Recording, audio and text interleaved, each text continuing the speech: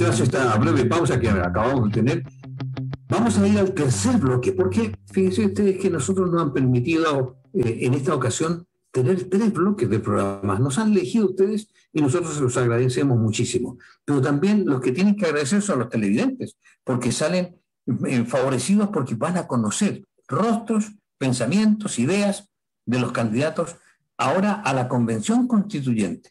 Tenemos 4 invitados ahora. Marcia Toro, del Partido Demócrata Cristiano, Carolina Sepúlveda, que es independiente por la nueva Constitución, Jonathan Chaldía, que también es independiente y que está candidato de... ¿Cómo se llama tu movimiento, Jonathan?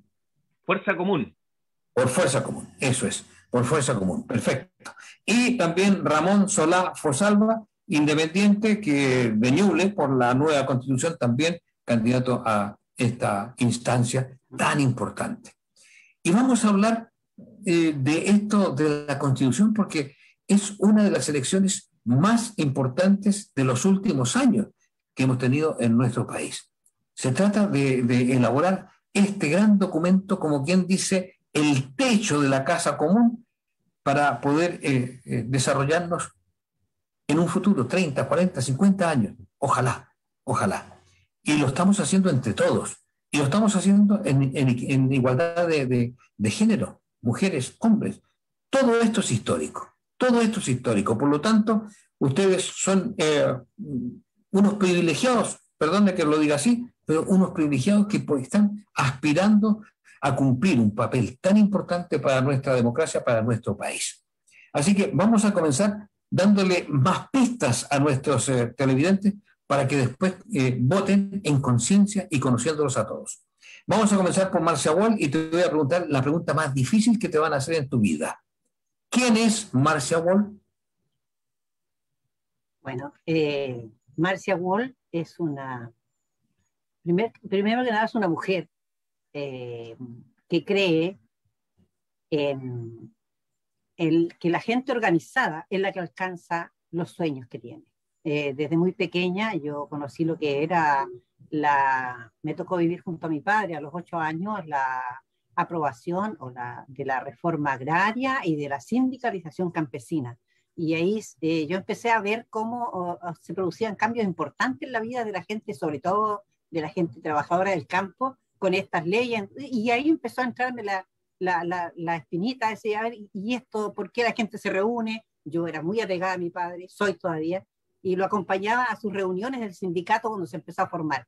Y ahí me empezó a interesar esta parte. Soy mujer, soy madre de 4 hijos, maravilloso, 3 varones, 1 niña. Soy dirigente gremial de hace más de 20 años.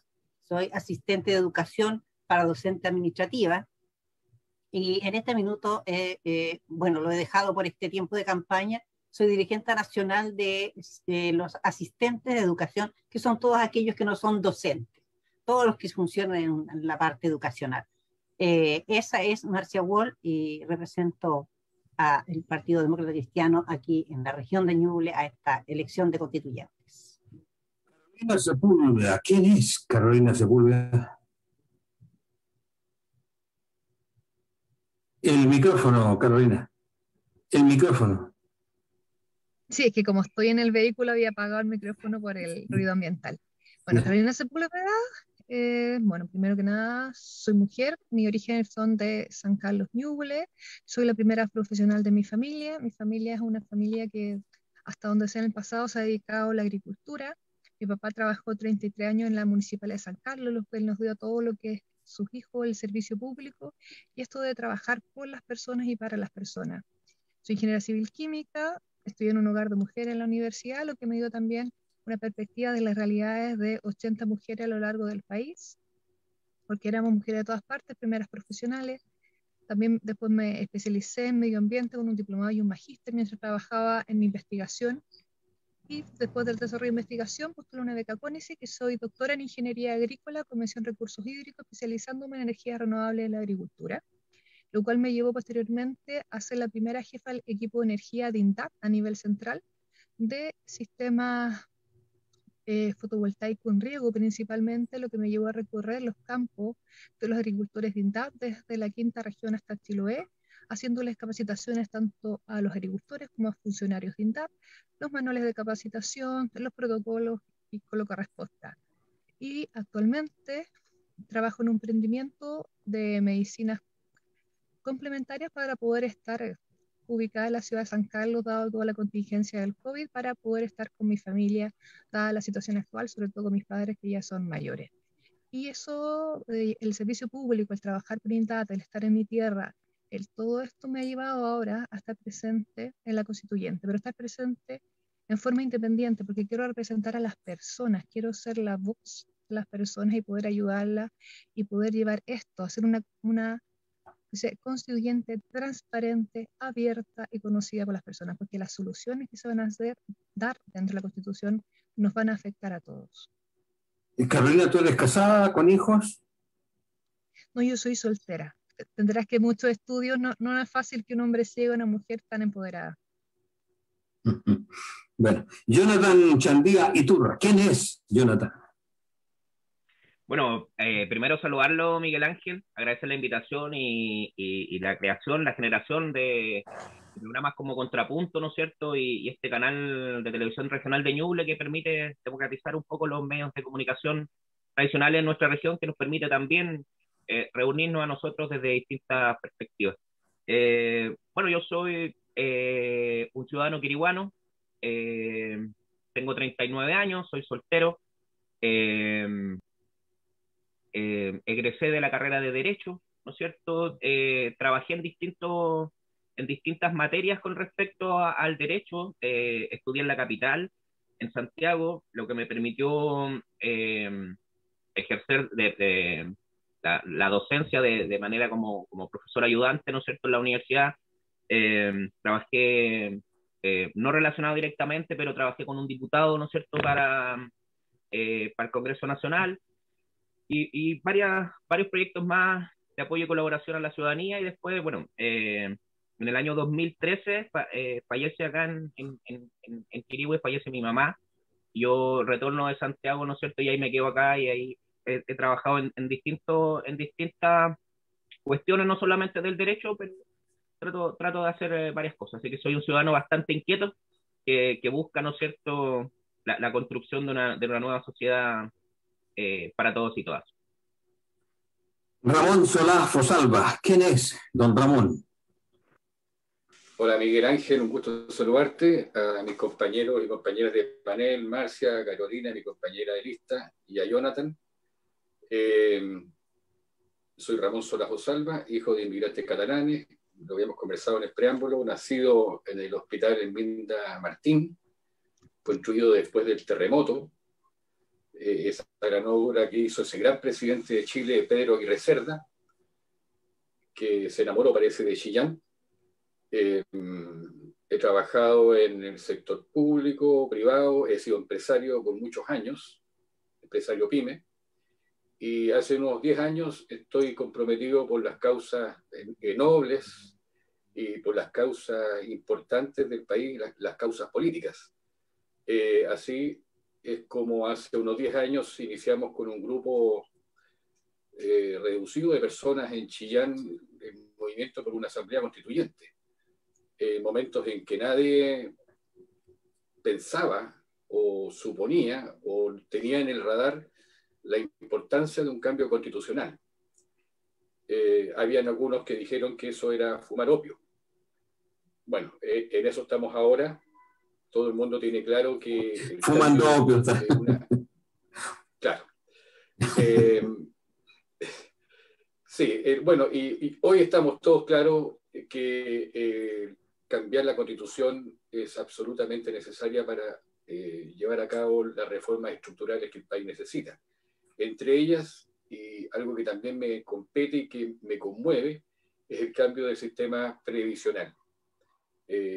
Para terminar con esta vergüenza que tiene Chile, que son las pensiones de nosotros, los adultos y las adultas del país.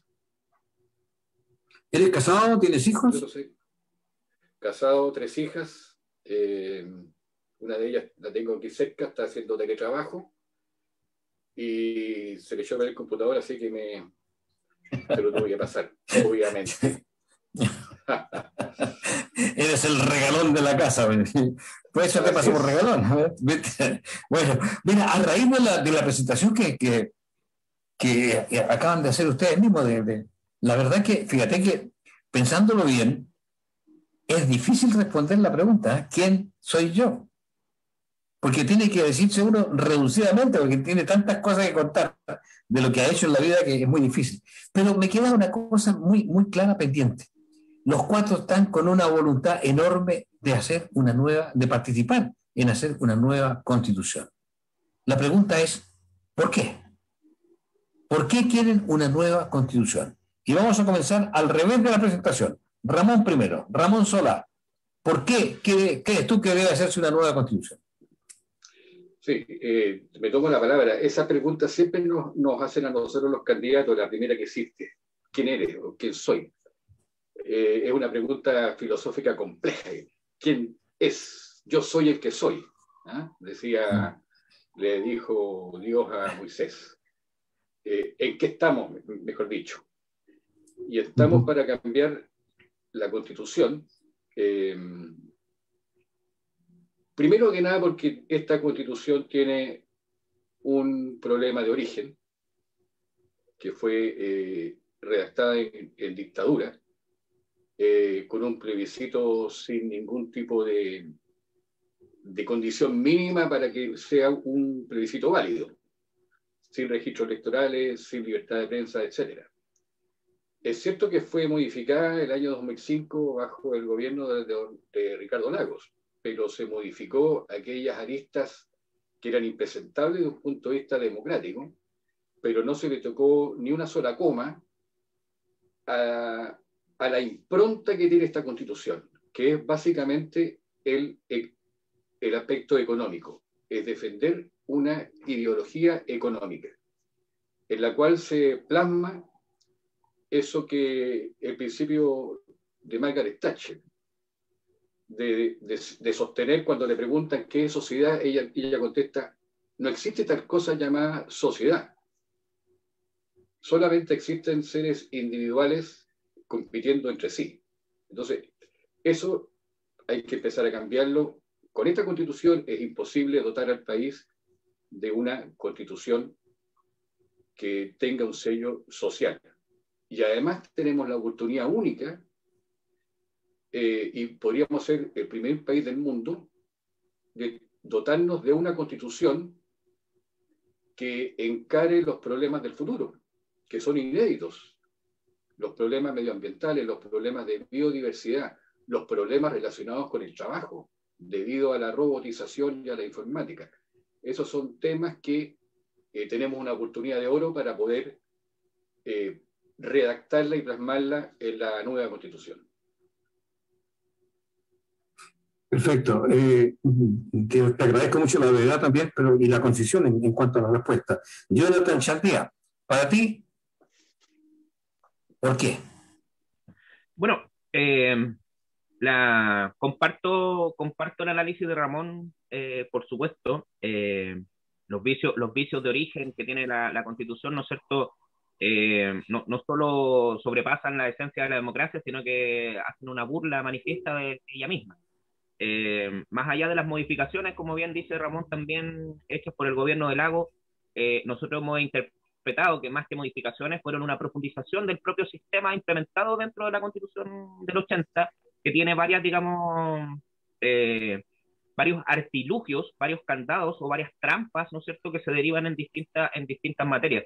Entonces nosotros hemos venido interpretando los distintos momentos históricos que han pasado los últimos 30, 40 años, ¿no es cierto? Por ejemplo, la Revolución Pingüina o la lucha que se organiza en la región metropolitana, por ejemplo, los conductores contra el sistema del TAC, ¿no es cierto?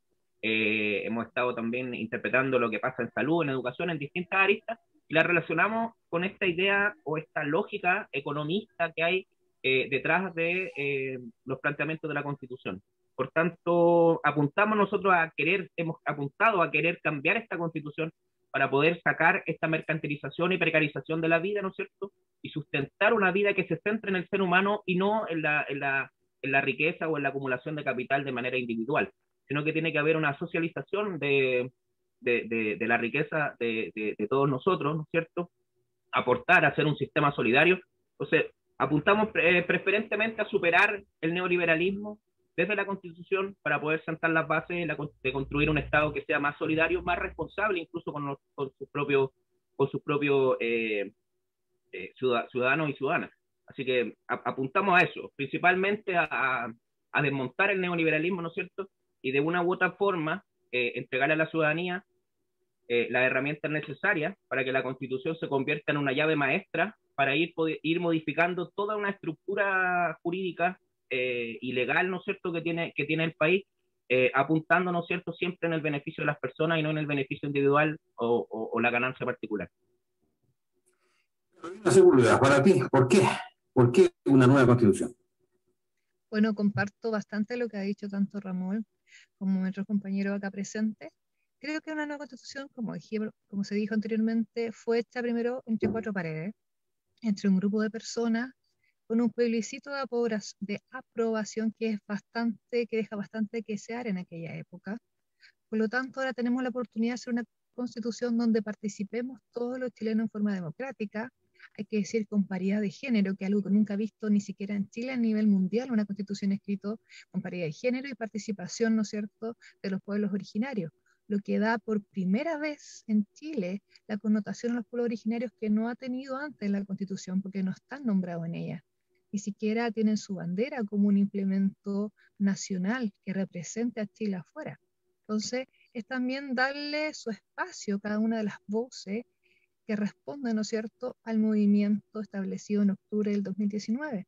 Pero ¿por qué ese movimiento se dio? Porque la gente se empezó a sentir que querían reformar la educación y decían, no, pero que la Constitución no permite. Se quería reformar salud, la Constitución. Entonces empezamos a sentir que la Constitución empezó a ser una camisa de fuerza o empezó a quedar una talla muy justa para los cambios que se esperaban para Chile.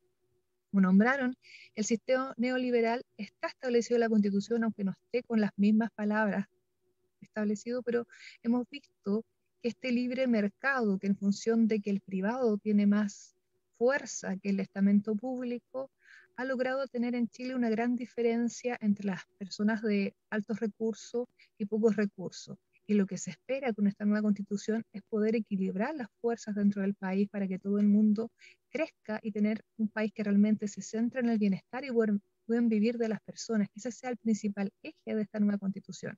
Y creo que de ahí no hace falta una nueva Constitución porque hay que pensarla desde el lado humano, desde los derechos humanos, desde el medio ambiente, y por eso insisto que la nueva Constitución tiene que tener un preámbulo, debe tener un espíritu que señale que queremos hacer una Constitución con perspectiva y equidad de género, que queremos establecer un piso social por parte del Estado, que se desea, ¿no es cierto?, que el país se haga cargo del cambio climático que viene, y sobre todo con respecto al tema agua, tomando medidas que sean a largo plazo y no a corto plazo, como son con los camiones aljibe en este momento. Y así, muchas cosas más. Gracias, Carolina. Marcia Wolf, ¿por qué una nueva Constitución? Por todo lo que han dicho los que me han antecedido. Estoy muy de acuerdo en eso, con una Constitución hecha entre cuatro paredes, por 21 abogados expertos, pero si la vemos bien, desde dónde vino, de dónde fue creada esta Constitución que tenemos, está reflejando lo que representaban las personas que le hicieron ese tiempo. Hoy día tenemos la oportunidad, como han dicho todos, de hacer una Constitución con una mirada más hacia las personas, más protegiendo el bien común de todos, donde sean los propios ciudadanos organizados, vuelvo a repetir, los que presenten sus sueños, sus ideales, para que esta Constitución sea representativa de verdad.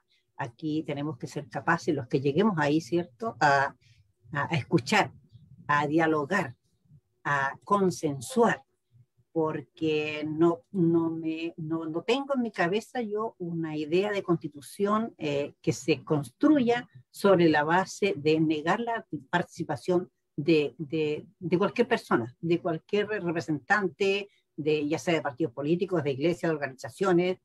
Acá la Constitución tiene que verse reflejada el pensamiento de todas las personas, de todas las agrupaciones, que en este momento están en el país, de los partidos políticos, porque se ha dicho mucho, de repente, no es sin partidos políticos. No, yo no tengo ejemplo de país que haya prosperado en el mundo sin que participen los partidos políticos. Por lo tanto, eso es esencial, aceptarlos a todos, escucharlos con respeto, sin denostar la idea de nadie.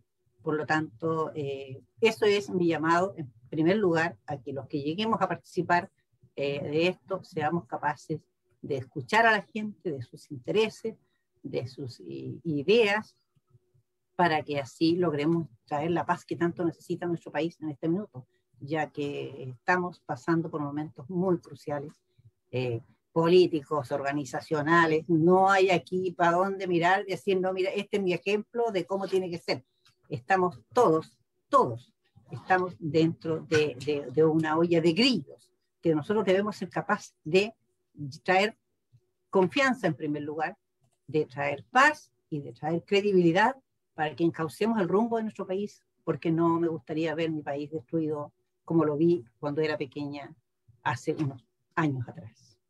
Bueno, entrando de lleno en la propia Constitución, voy a comenzar contigo, Marcia, otra vez, para dar la vuelta al revés ahora de esta ronda. La pregunta surge de inmediato: ¿cuáles son los 2 o 3 temas más importantes, crees tú, que deben estar prioritariamente en la nueva Constitución?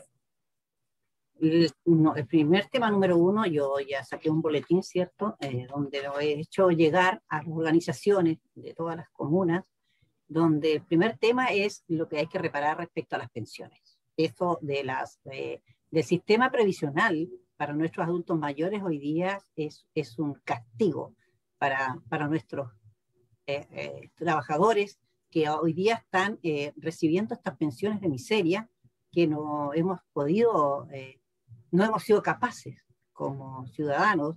Yo represento un partido político donde también he levantado la voz respecto a eso. Si ellos tienen la posibilidad, hubo 2 gobiernos donde tuvieron la posibilidad de cambiar esto y no hubo voluntad política. ¿Por qué? Porque los que allí están representados, ¿cierto?, no les afecta, no tienen idea de lo que es vivir con pensiones miserables. Lo segundo es la situación de la educación. Yo vengo del mundo de la educación.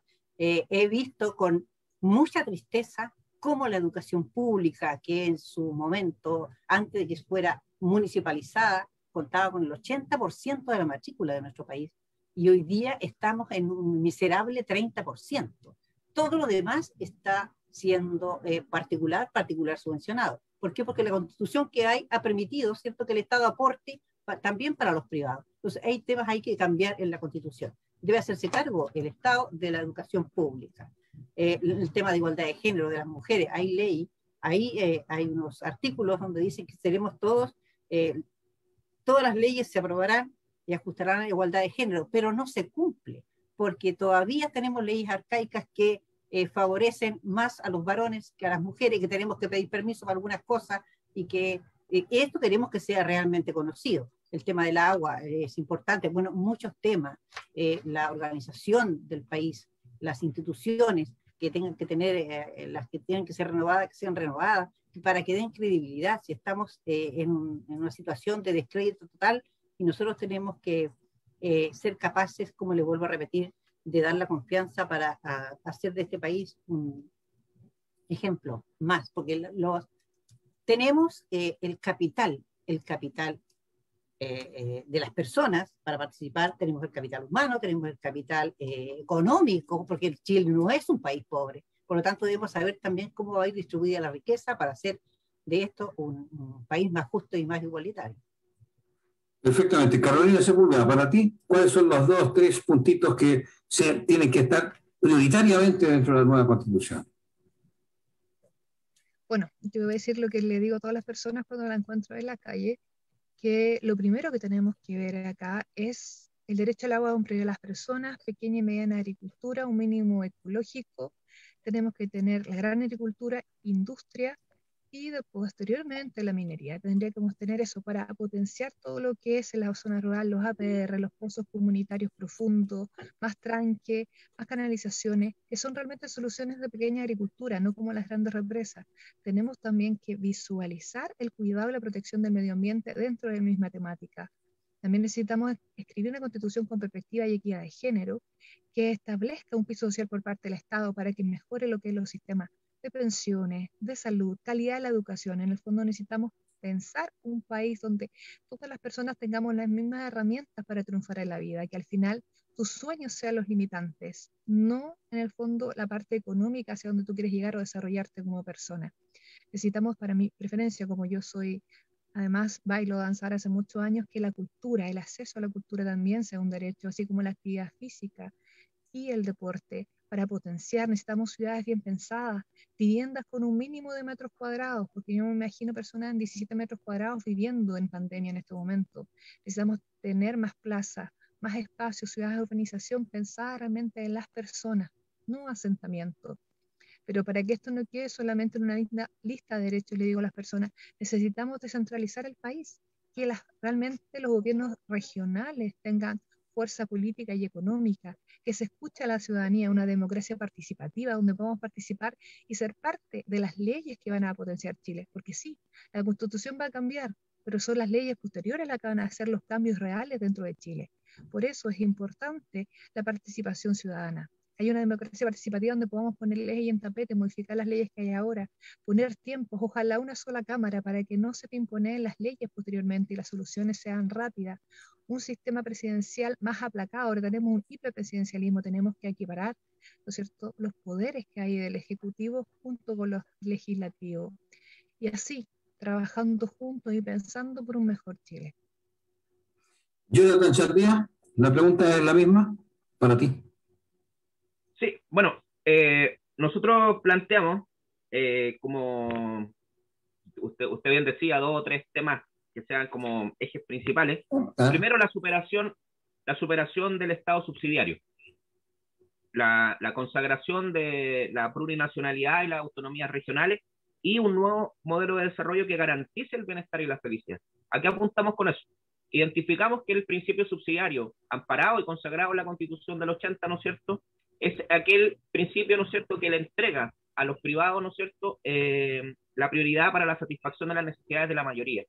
Por tanto, detrás de eso hay una lógica económica. Y nosotros pensamos y decimos, si superamos el principio subsidiario una vez que tengamos, en la redacción de la Constitución, una vez que tengamos que redactar las leyes posteriores, como bien decía Carolina con anterioridad, las otras leyes vamos a sacar detrás de nosotros esta lógica mercantilista, por tanto vamos a satisfacer las necesidades de las personas desde otra perspectiva.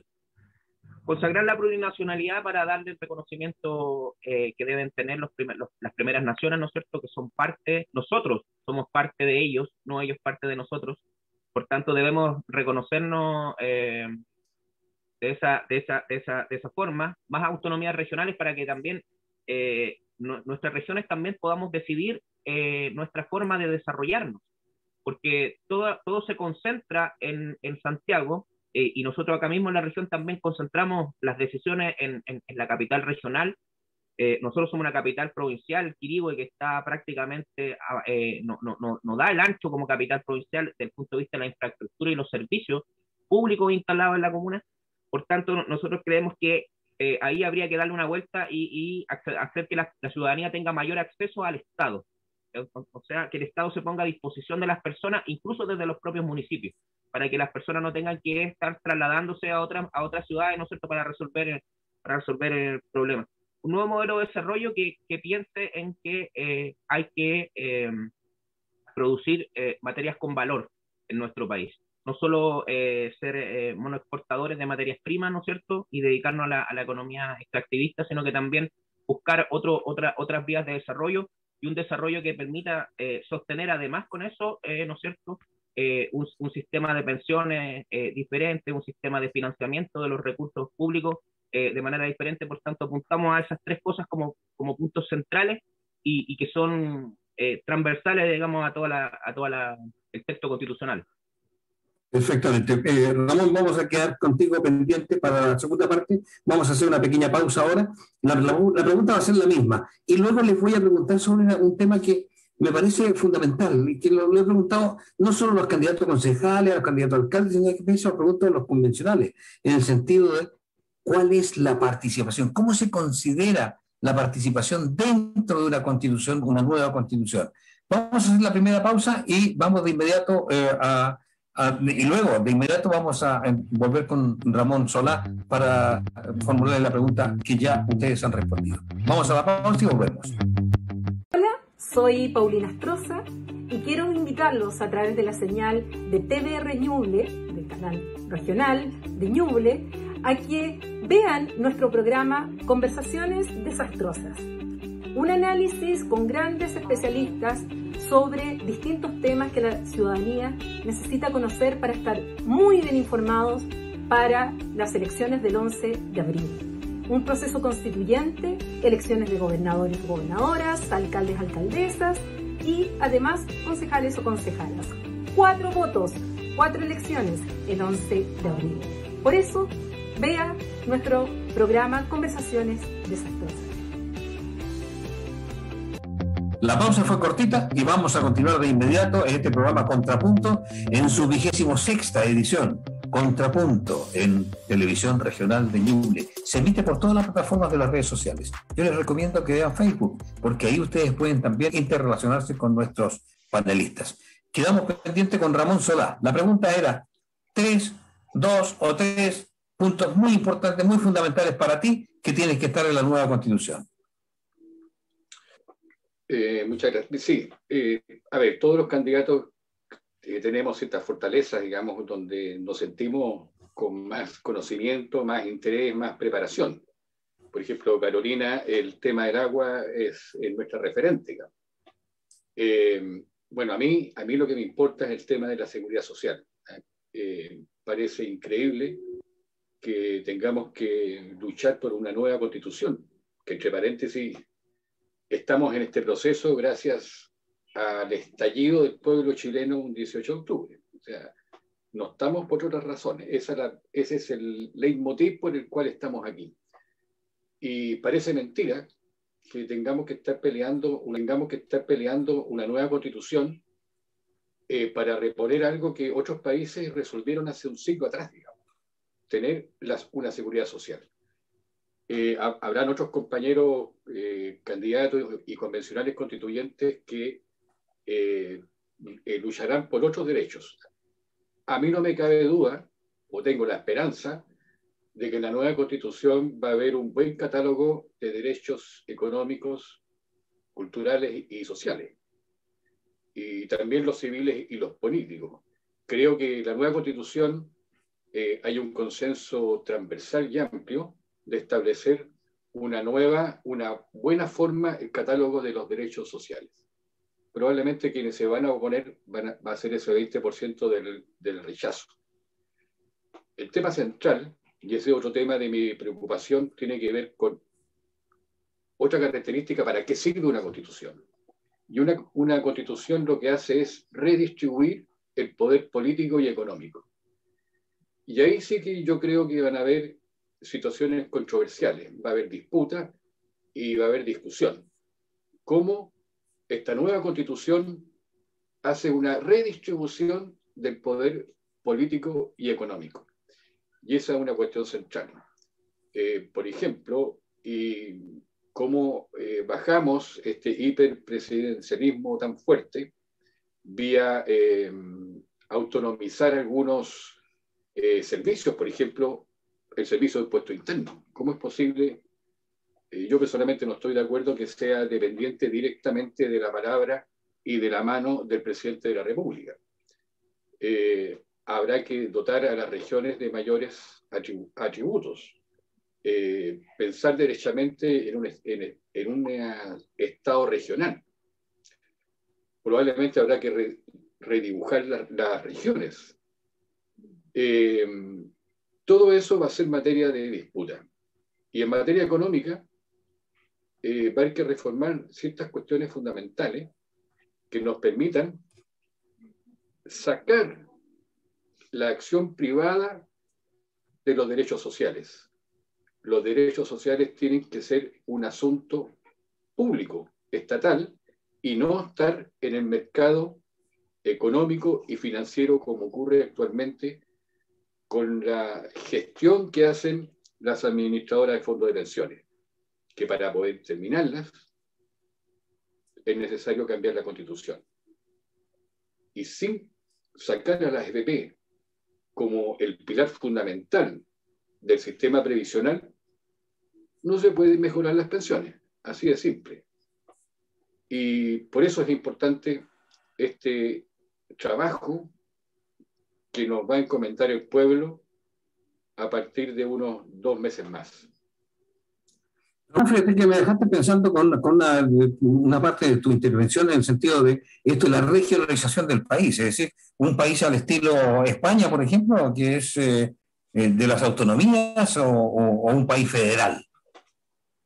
No, federal no, eso sería un cambio brusco, radical, dramático, que chocaría absolutamente con nuestra historia. O sea, la Constitución tampoco puede a ver, si fuéramos capaces de pensar en un país con una hoja en blanco, aquí los 5 nos ponemos, mi amiga Carolina, éramos 6. Si pudiéramos pensar en un país en blanco, claro, podríamos pensar muchas cosas, digamos, y a lo mejor el Estado federal es muy interesante, pero la realidad es que tenemos que construir la Constitución con el país real que tenemos, con las debilidades, con las fortalezas, con las tensiones, con lo que hemos sido durante los últimos 200 años, y pensando también la influencia de la época de la colonia. Entonces, hacer un cambio tan drástico como el federal no me parece. Sí, una situación intermedia, un Estado regional que se asemeja mucho a las autonomías de ahí donde tú estás viviendo, y que este fin de semana tuvieron elecciones y que fueron dramáticas. Dramáticas, dices tú, cuanto menos. Bueno, no, pero para otros no, ¿eh? Para la izquierda, para la oposición, para la oposición al gobierno regional de la derecha, claro, dramática, porque la derecha arrasó. Pero bueno, eso es otro cuento y ya otro día hablaremos de aquello. Por ahora me quiero quedar con el tema de la Constitución y perdonen los demás panelistas que le haya preguntado un poquito más de profundización a Ramón, porque me parecía muy interesante el tema de la regionalización como una descentralización del país, ¿no? Y eso también hay que tomarlo muy en consideración, porque además una descentralización proviene de una, ¿cómo podríamos decirle? Una nueva figura presidencial. No entiendo bien cómo lo quiero decir, pero que en este momento es muy presidencialista el sistema chileno. Entonces, claro, ¿cómo podemos diversificar un poco más ese tipo de mando? Pero ese es otro cuento, y es cuento mío, comentario mío, simplemente para apoyar todo lo que estamos hablando en este momento.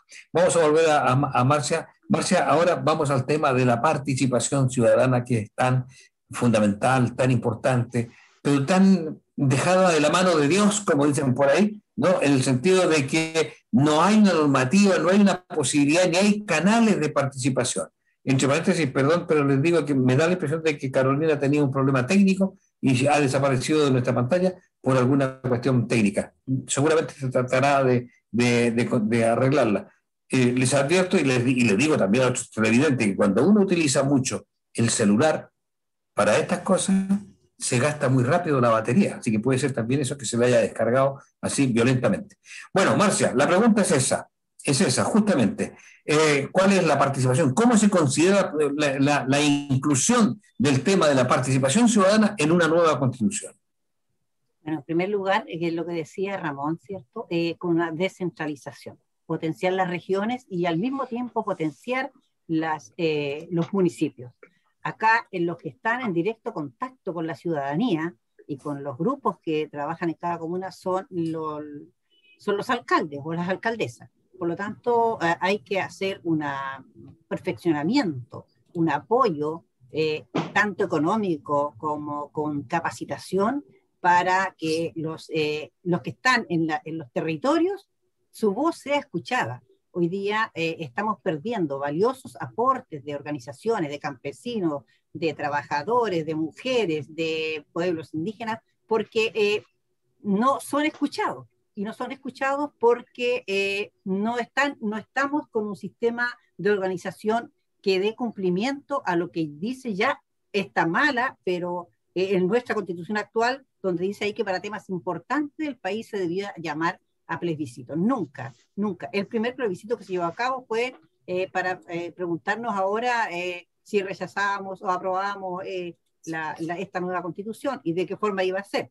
Pero la constitución actual está. Entonces también hay que buscar los medios para potenciar el trabajo, descentralizar, y nosotros en las regiones ser capaces también de alzar la voz y de decir, nosotros tenemos un proyecto de región que no, para no todas las regiones es igual. Y esto es lo que queremos, potenciar, trabajar con la Cámara de Comercio, con la Cámara de Turismo, con la agricultura, con los campesinos. Todos tenemos que ser capaces de hacer los canales y conectarnos con las personas que realmente apoyan el crecimiento y el desarrollo de nuestro país. Descentralización de todas maneras y potenciar el trabajo en las comunas con más recursos para hacer un trabajo comunitario y organizacional para que realmente se vean reflejados en esta nueva constitución los anhelos y sueños de todos los habitantes del país. Interesante. Ahora, Jonathan Chandía, la opinión tuya con respecto a esto de la inclusión de lo que es la participación ciudadana en una constitución nueva. Claro, la participación ciudadana es fundamental, bien como decía Ramón, ¿no es cierto? Estamos acá nosotros enfrentando este proceso constituyente gracias a las movilizaciones del 18 de octubre, gracias a que incluso aún hay compañeros y compañeras que están privadas de libertad sin tener siquiera, digamos, una acusación en su contra y son presos y presas de la revuelta. La participación, siempre hemos hablado de participación ciudadana, pero en los últimos 30 años esa participación ciudadana se fue desdemocratizando, fue saliendo de la esencia de hacer democracia, de la esencia de hacer política diaria. Entonces hubo como un divorcio entre la ciudadanía y la élite dirigente, y ahí se provoca, ¿no es cierto?, una separación entre el movimiento social, los partidos políticos, y la forma de hacer Estado, que nos ha tenido separados durante estos últimos 30, 40 años. La participación ciudadana en este sentido es fundamental, que los ciudadanos puedan participar, ser un ente supervigilante del trabajo que se haga, no solo en la Constituyente, sino que también dentro de sus propios municipios, dentro de sus propias gobernaciones, dentro de sus propias intendencias. Por tanto, creemos que no solo una buena descentralización, sino que también una desconcentración del poder que avance a entregarle autonomía a las regiones, autonomía a las comunas para que decidan de mejor manera la distribución de sus recursos, ¿no es cierto?, se estimule la participación ciudadana, no solo consultiva, sino que de manera vinculante también, que los ciudadanos se sientan parte del quehacer diario de una ciudad, de un país.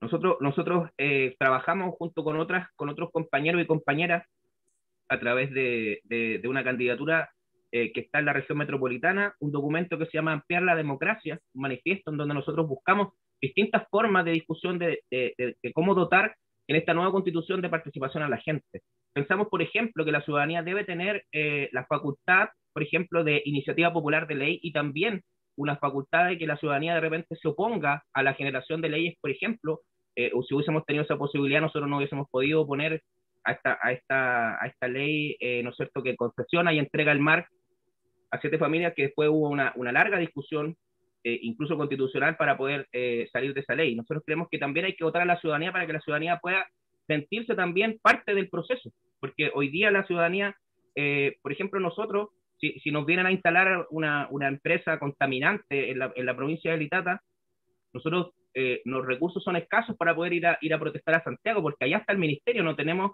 la posibilidad de que en Chillán se tome la decisión de si se puede construir o no esa industria contaminante acá.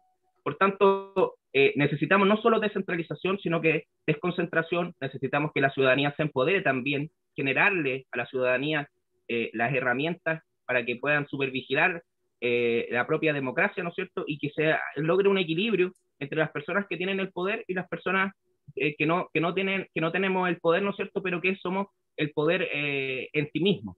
Por tanto, ahí Nosotros creemos que la participación debe ser lo más amplia posible. De hecho, se está hablando de hacer algunas sesiones secretas dentro de la Convención Constitucional, a lo cual nosotros no oponemos totalmente. Nosotros creemos que debe ser lo más transparente posible, que se transmita por radio, por televisión, por redes sociales, por todas partes, que haya un desbordamiento del proceso desde el lugar donde vamos a estar reunidos, que puede ser el Palacio Pereira en la región metropolitana o en otros lugares, que se haga itinerante también. Las comisiones de la Constitución sean itinerantes para que la ciudadanía participe de distintas realidades, como bien lo decía Marcia. Las regiones el país tiene casi los mismos problemas, pero las consecuencias en cada región son totalmente diferentes. Bueno, estamos con problemas. ¿Se escucha? ¿Se escucha? ¿Sí? Voy a parar un poquito aquí, ¿eh? Voy a parar un poquito. Paremos mejor, Nelson. ¿Sabes qué? Lo que pasa es que Carolina tuvo un problema de internet y debe moverse. Entonces está moviéndose en este momento para buscar un lugar más adecuado. Pero lo que le pasó a Jonathan, no sé, también es lo mismo, seguramente. Jonathan se escuchó bien toda su intervención. Sí, pero ahora queda congelado.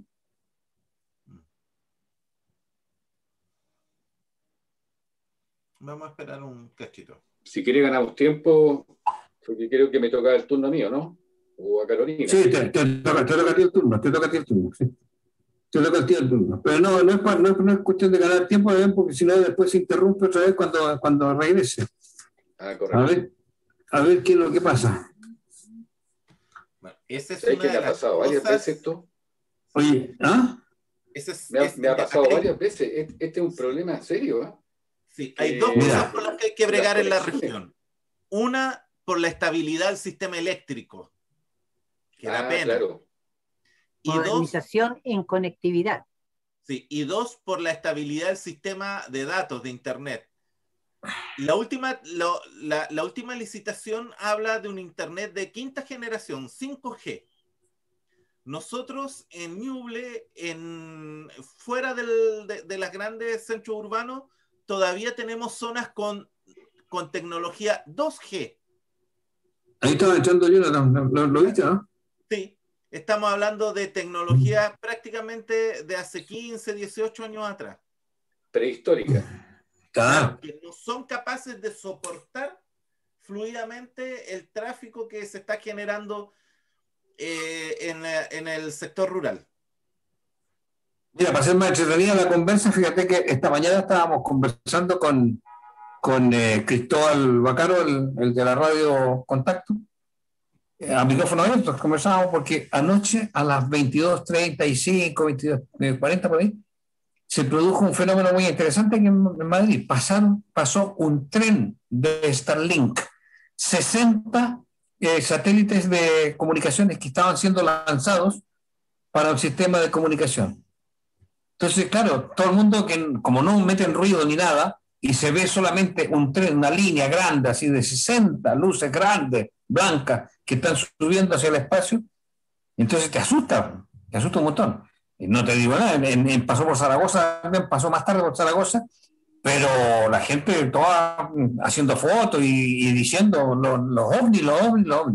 Bueno, fíjate que si nosotros estamos en este instante, aquí en Europa, con esas tecnologías, que todavía es rústica y rudimentaria, imagínate en Chile. Si cada vez que hacemos un programa nosotros tenemos este mismo problema siempre. La falta de conectividad, la gente tiene que moverse de un lado a otro para poder encontrar un buen sitio donde haya algo de conectividad. ¿Te imaginan los niños del campo que están estudiando? ¿Se imaginan ustedes el problemita que hay? Primero, que tengan internet, y segundo, que se puedan conectar. Claro. Las empresas... todos los estudiantes universitarios conectados, imagínate, por internet. O sea, claro. en las afueras de Chillán yo conozco casos que afortunadamente tienen unos abuelos que viven aquí en el centro y se tienen que ir prácticamente a vivir con los abuelos para poder conectarse a clase, digamos. Claro. Ahí está entrando Jonathan, ¿no? Ahí entra Jonathan. La Carolina no ha podido, parece.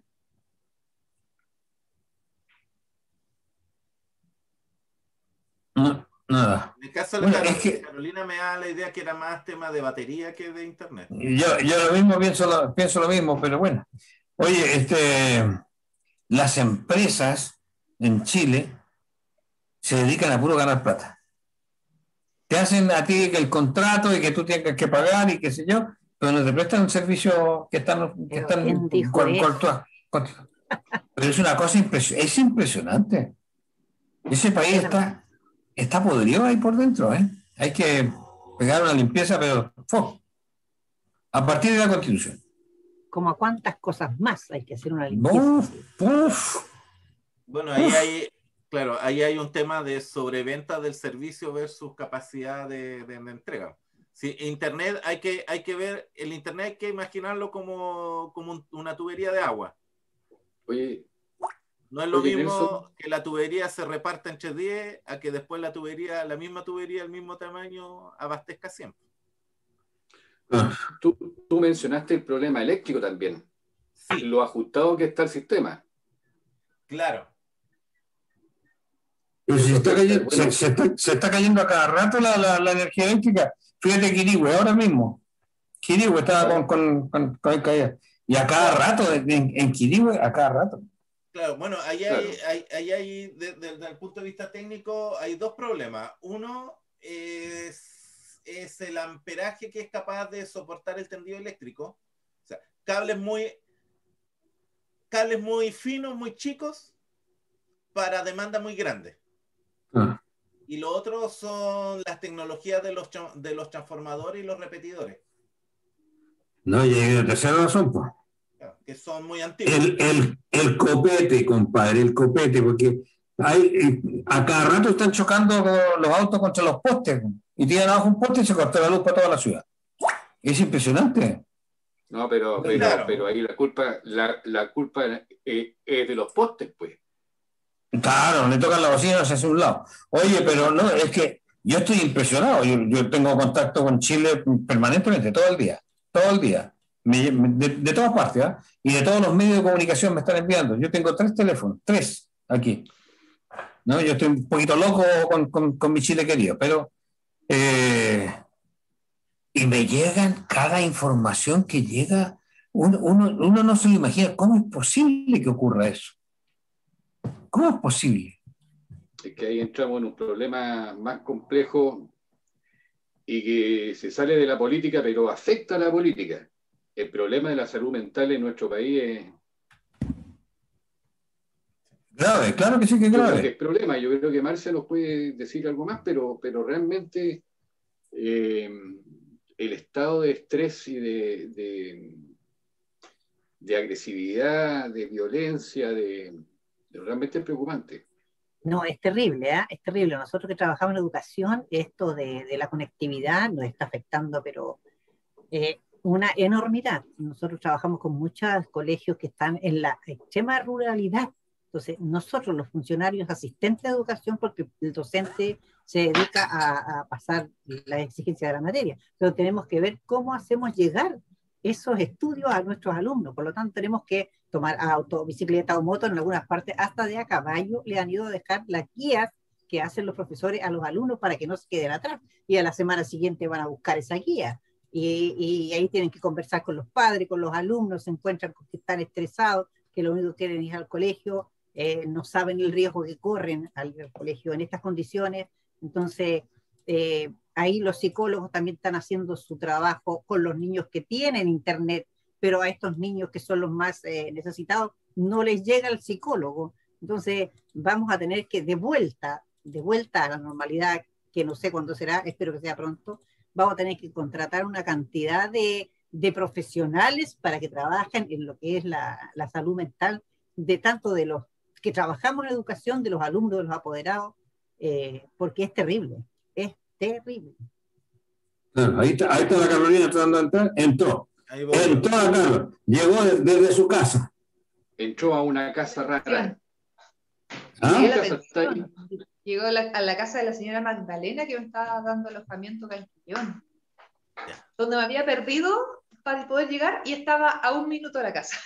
Sí, Carolina, ¿te puedes sentar un poco más a tu... A la izquierda. A tu izquierda, eso es. Sí. Mira, Jonathan está intermitente. Está intermitente.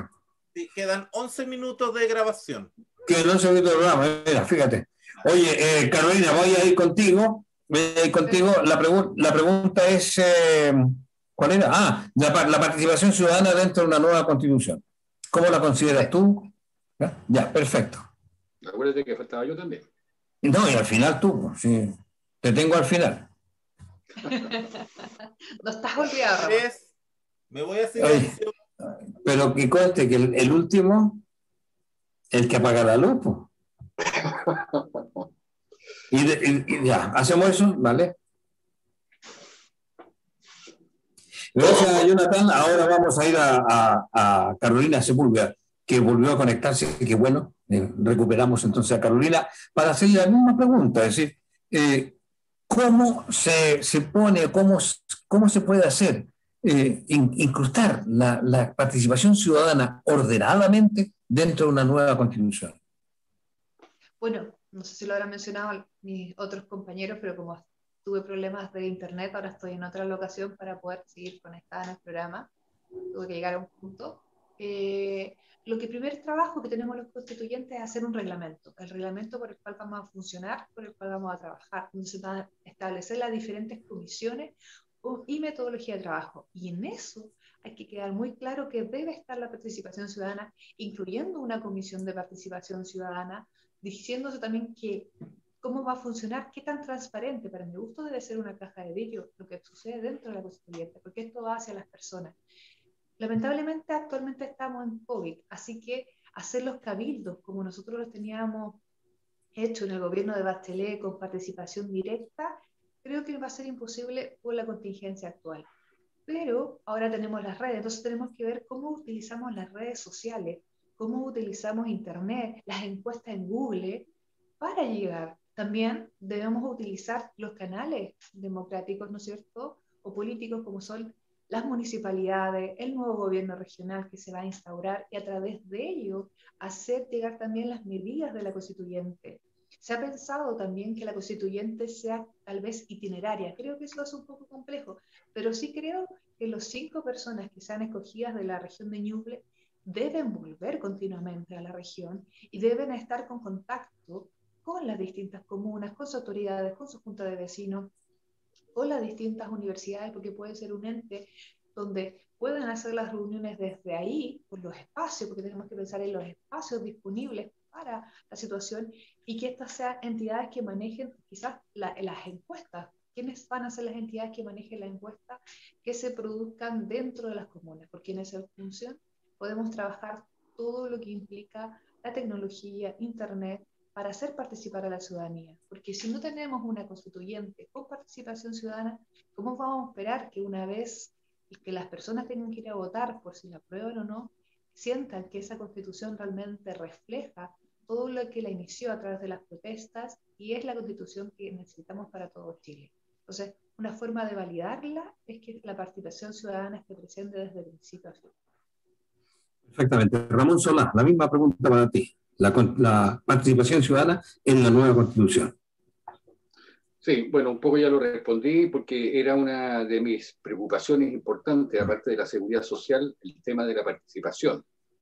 Y es claro que esta constitución, que es profundamente o esencialmente representativa, por lo tanto hemos descansado, el pueblo, una vez que se reconquistó la democracia, descansamos en nuestros representantes. En realidad nos fuimos para casa. Probablemente no solamente nos fuimos para casa, nos fuimos a consumir. Y nos olvidamos de, al menos participar en el control de nuestros representantes. Y yo creo que ese es uno de los grandes problemas que hemos tenido. Porque evidentemente, además, participar en política y tratar de influir en política es un trabajo y un desgaste que yo creo que es admirable a las personas que lo hacen con profundo desinterés y aporte a la sociedad. Eso es absolutamente necesario. Pero para eso tienen que haber también canales de participación. Y ya en este programa, y yo creo que muchos programas los hemos ido planteando, los canales de participación. Creo que Jonathan también lo mencionó, las iniciativas populares de ley, los referéndums revocatorios, los plebiscitos vinculantes. Todos esos temas hacen que la gente tenga un interés en participar. El tema de los estados regionales, que va un poco más allá de la mera descentralización, sino que tiene que ver con que las regiones tengan instrumentos, puedan dictar normas y leyes propias. ¿Por qué tiene que ser, por ejemplo, por decir algo, los horarios de comercio exactamente iguales en Punta Arenas que en La Serena? Son realidades distintas. A lo mejor en alguna región podrán decir, mire, nosotros se prohíbe el comercio los días domingos. Cuando uno dice esto, a uno lo miran como de otro planeta. ¿Cómo es eso que un día domingo no puede haber comercio? Pero tú sabes perfectamente, Miguel Ángel, que eso es normal en muchos países de Europa. Mucho, sí, claro. Y la gente, ¿no es cierto? Y la gente los días domingos se va, hace vida familiar, hace deporte, hace excursiones, etc. ¿Por qué una región no podría decir, mira, aquí en esta región nosotros los días domingos es para otras cosas, digamos? Fijar impuestos diferenciados. El tema, por ejemplo, el impuesto a los bienes raíces. Bueno, podría ser atribución de los gobiernos locales cómo se administra ese impuesto. A lo mejor ese impuesto podría servir como una herramienta para la planificación urbana. Aquí se suben los impuestos, aquí se bajan, etc. Todo ese tipo de cosas debieran ser atribuciones de un Estado regional. Y eso haría que la gente tuviera más interés en participar. Ahora, la gente definitivamente participa cuando siente que algo le afecta. La actual Constitución dice muy poco respecto del medio ambiente. Pero recordemos que aquí en la región de Ñuble, hace un año, la participación ciudadana impidió las salmoneras en Cobquecura. La participación ciudadana impidió o echó abajo el negocio de Freirina en el plantel porcino, digamos. Entonces, es importante también que los ciudadanos se comprometan y no ocurra lo que ocurrió en el año 90, que elegimos y nos fuimos para la casa. Cuando aprobemos la nueva Constitución, no podemos hacer lo mismo. Tenemos que seguir participando. Todo el mundo participando, exactamente. Bueno, ahora ya llegamos en la recta final del programa. Yo quería darle 2 minutos, pero le voy a dar uno nomás. 1 minuto a cada uno. Un minuto a cada uno para que le digan a nuestros televidentes por qué tienen que votar por ustedes. Así, derechamente. Incluyendo el número en la papeleta para que lo encuentren y voten por ustedes. Y vamos a comenzar por Marcia Wall. Tienes 1 minuto, yo tengo aquí un cronómetro, lo tengo aquí en la mano. Comienzas ya. Bueno, este día 15 y 16 son las elecciones, ¿verdad? Donde le van a pasar 4 papeletas. Entre ellas va una que el pueblo pidió, ¿cierto? Que se cree una nueva constitución. Y ahí estamos los candidatos a constituyente. Yo soy Marcia Wall, soy trabajadora, funcionaria pública, hija de campesinos, 20 años en la dirigencia gremial representando los problemas de los trabajadores, por lo tanto sé de lo que estamos hablando, no tengo que ir a preguntar cuáles son sus necesidades. Mi número es el 21 en la papeleta de los constituyentes, el número es el del año 2021, vote 21. Muy bien, perfecto. Muchas gracias. Ahora, Carolina, déjame restablecer esto. Ya lo tengo listo. Tengo el cronómetro listo. 1 minuto para ti, para que digan por qué deben votar por ti. Adelante. Yo voy a decir por qué deben ir a votar. Si realmente tienen la esperanza de los cambios, de que puede ser Chile un nuevo país, importante es que vayan a votar y vayan a votar informados. Mi número es el 22. El número 22 representa el lograr lo imposible. En esa meta estamos. como independiente, tratando de lograr lo imposible, que es hacer de un Chile mejor, basado en las personas, en su buen venir, el cuidado del medio ambiente, el tema agua. Es importante que la gente vaya a votar y tenga nuevamente esperanza de que se puede construir un nuevo Chile y el cambio. Porque si la gente no va a votar, los cambios no se van a lograr. Lamentablemente, quejarse posteriormente no sirve de nada.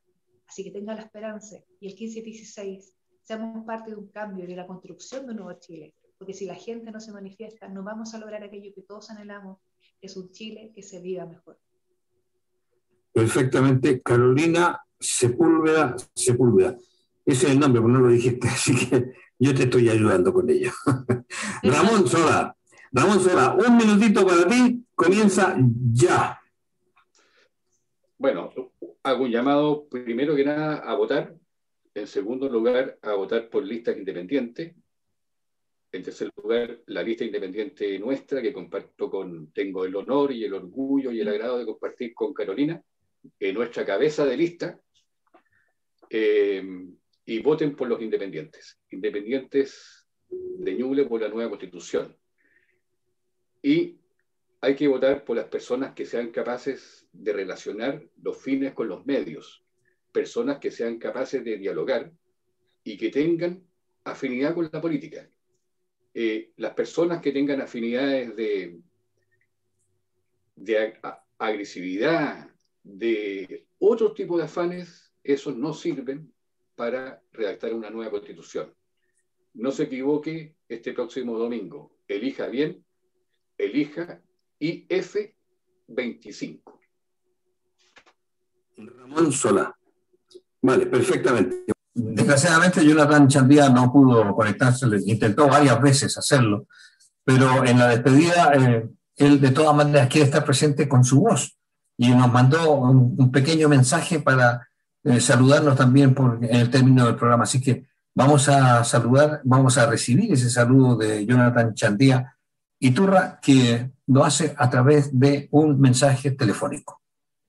Miguel Ángel, bueno, saludarte, agradecerte la invitación al programa Contrapunto de Televisión Regional de Ñuble, agradecer el espacio, ¿no es cierto? Agradecer a las personas que están detrás también de este proyecto, agradecer y saludar a Marcia, a Ramón y a Carolina, ¿no es cierto? Desearle el mejor de los éxitos en el proceso que viene, llamar a la ciudadanía a participar, es lo más importante, a llevar su cédula de identidad, a llevar su lápiz azul de tinta Bic, a mantener, ¿no es cierto?, el distanciamiento físico, a conservar todas las medidas de protección y seguridad que nos aseguren el desarrollo de un proceso eleccionario de manera satisfactoria. Lo más importante es no perder nunca la esperanza, no perder nunca la voluntad, ¿no es cierto?, de poder lograr y construir una sociedad más justa y más equitativa. Agradecerles nuevamente, saludar a cada una de las personas que están viendo el canal Televisión Regional de Ñuble, disculparnos, ¿no es cierto?, por estos inconvenientes de la tecnología, e invitarles a que el próximo 15 y 16 de mayo, ¿no es cierto?, concurran a votar. Lo más importante es la participación ciudadana, lo más importante es que la gente concurra a votar, y si es de su preferencia, busquen en la lista YQ del Pacto Apruebo Dignidad, el número 33, Jonathan Chandía ITURRA, porque desde los territorios somos raíz de cambio. Muchísimas gracias, Marcia Waltero. Muchísimas gracias, Carolina Sepúlveda. Muchísimas gracias, Ramón Solá FOSALBA. Y también el agradecimiento para Jonathan Chandía ITURRA. A todos ustedes, muchísimas gracias por haber participado en este 26º programa de Contrapunto en Radio Televisión de Ñuble, Televisión Regional de Ñuble, TVR Ñuble, que se emite por todas las plataformas, se emite los domingos. Y este domingo, entre las 11 y las 14 horas, hemos estado con ustedes 3 horas, con 13 candidatos, 8 de ellos candidatos a concejales, no, 12 nomás, y 4 de ellos también candidatos a la Convención Constituyente. Así que esperamos de que ustedes hayan captado el mensaje que le quiere dar TVR Ñuble, en el sentido de que nosotros necesitamos que ustedes conozcan a los candidatos y voten informadamente. Elijan a los mejores. Por mi parte, muchísimas gracias. Estaremos el próximo domingo seguramente, o a lo mejor no, porque hay elecciones, pero seguiremos con el programa Contrapunto en cualquier momento. Muchísimas gracias y hasta entonces.